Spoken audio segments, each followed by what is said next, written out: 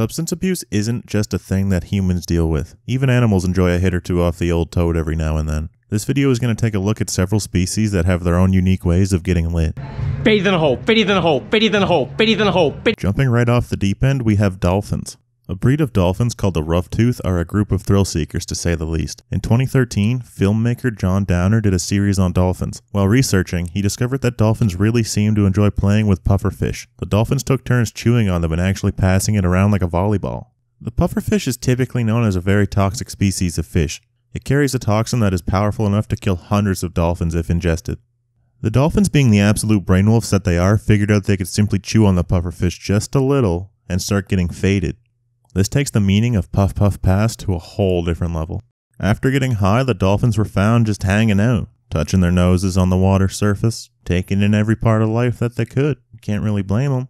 Researchers still aren't sure if they're really just playing with the pufferfish, passing it around like a ball, getting physical and mental stimulation, or if they're just getting stimulated mentally. They're one of the smartest mammals for a reason. We're going to dive into the bug's den next. Getting a DUI is one of the worst crimes you could possibly commit. But if you think it only applies to humans, then think again.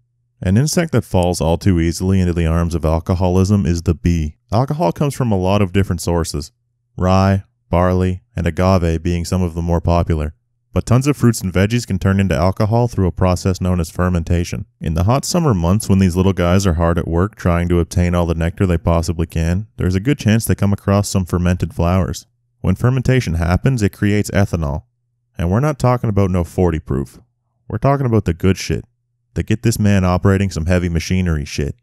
From what I know about the bee, their liver is probably the size of a sesame seed. So when they get to sipping on the sauce, they start feeling good. And it's fast. A drunk bee is very comparable to a drunk human. They bump into walls, they fall on the floor, they're incapable of flying. If the bee does make it home without getting pulled over, they aren't greeted with a very warm welcome. When the bee shows back up to the hive, they get stopped by the bouncer at the door. What happens next is some medieval type punishment shit. Without any hesitation, the guard bee rips off the drunken fool's legs, cutting the chances of survival down to almost zero. This act of justice sends a message to the other bees in the hive that were having thoughts about indulging. Siberia is known for its harsh winters. It's also less commonly known for being where reindeer inhabit. Back in 1967, a man named R. Gordon Wasson published a book all about magic mushrooms in the Far East. This led to other scholars sticking their noses in the mix. They noted that in Siberia, both the shamans and reindeer were known to eat these mushrooms together. Okay, so hold up. You're trying to tell me that Santa and his reindeer were quite literally tripping balls every Christmas? Who the fuck was looking after the elves? What was going on over there? The specific mushroom the reindeer eats is the fly agaric mushroom, which, unlike humans, can eat without harm. So humans, being the intelligent creatures they are, collect the urine from reindeers after they've digested these mushrooms so that they can safely hallucinate. Speaking of magic mushrooms, have you ever heard of the stoned ape theory? Look that shit up, Jamie. Pull that shit up, Jamie.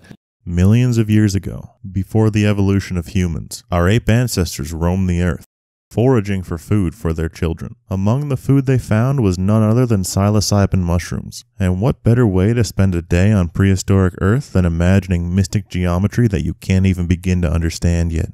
So in short, ape eat magic mushroom, ape unlock brain 2, ape develop human consciousness, ape together strong. Okay, we'll get back on topic now. I'm sure some of you have gone days, maybe even weeks on benders where you've been sky high the entire time, unsure of what reality you're even in, but I just want you to know that you've got fucking nothing on birds. As you know from earlier, alcohol forms in berries as they ferment. This typically takes place after the first few frosts of the year. During this time, it is much more common to see birds randomly turning into kamikazes and targeting the nearest windows they can find. And that's because of none other than good old-fashioned alcohol. Now, I'm not even really sure how birds can drink alcohol, considering on the inside they're mostly electronics and just hollow bones. All of my ultra-intelligent far-right MAGA supporters know that the current-day birds aren't even real. All the real birds died in 1986 due to Reagan killing them and replacing them with spies. The birds work for the bourgeoisie. But obviously there is some perks to having hollow bones. Not only does this make the birds lighter, it also allows them to store up on much more alcohol than normal solid bone creatures. Most birds know when to call it quits. They just have a few berries, get a little tipsy, then go finish the day off by hanging out on a power line. But let me tell you about cedar waxwings.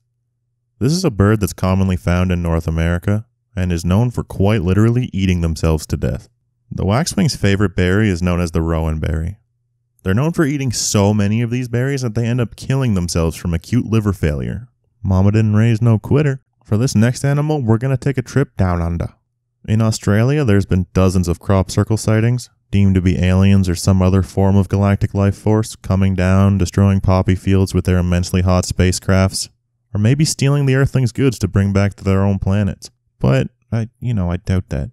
This phenomenon, like many others, is easily explained by blaming Australian wildlife. The wallaby is like a kangaroo, but rather vertically challenged. This prevents them from getting at all the good drugs that grow on trees. We're just going to ignore the fact that they can jump 6 feet in the air for this. The wallaby's drug of choice is opiates. After wallabies get hopped up on opiates, they start hopping around, causing the crop circle outbreaks that people in a number of countries believe are created by aliens.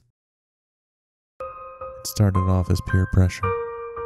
A one-time thing, you know. Slowly I realized how good poppies actually are. It quickly grew into a frequent weekend outing. Poppies made me into who I wish I was. Poppies made me realize life is okay when I'm not a kangaroo.